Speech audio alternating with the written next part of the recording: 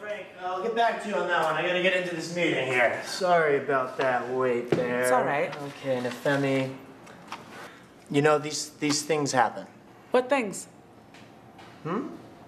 What things? Damn it! Ah, not again, Carl. It's like the 5th time. Stick to the script. Ah. Hi, my name's Carl. Blah, blah, blah. Sorry to keep you waiting.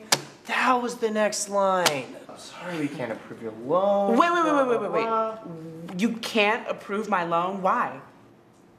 Wait, what do you mean you can't approve my loan? What happened to your credit is great and your financial history? What happened to Carl giving me the thumbs up? Bring that Carl back. I botched this whole thing. My fault. All right, B. Can I call you that? Can I call you B? Why are you talking like that? Listen, they're not gonna give you the loan. Let me get real with you. Things aren't going well. There's some hard times. It's a bad economy. There's no way they're gonna give you the money. It's too risky.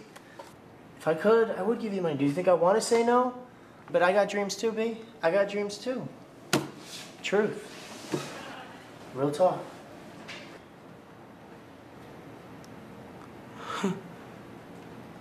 Thanks.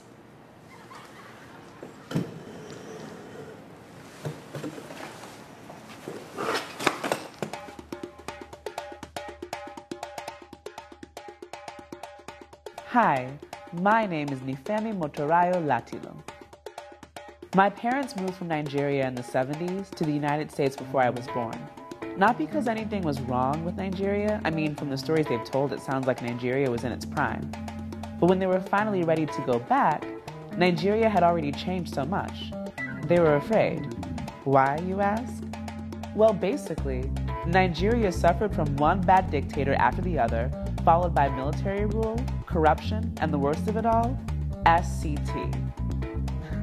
Shell, Chevron, Texaco. The country changed, and from what my parents say, not for the better. And so, my parents settled down in the US and raised a modest Nigerians-in-America family. They are the proud parents of an engineer's son and newly married medical doctor, and then there's me, Nini.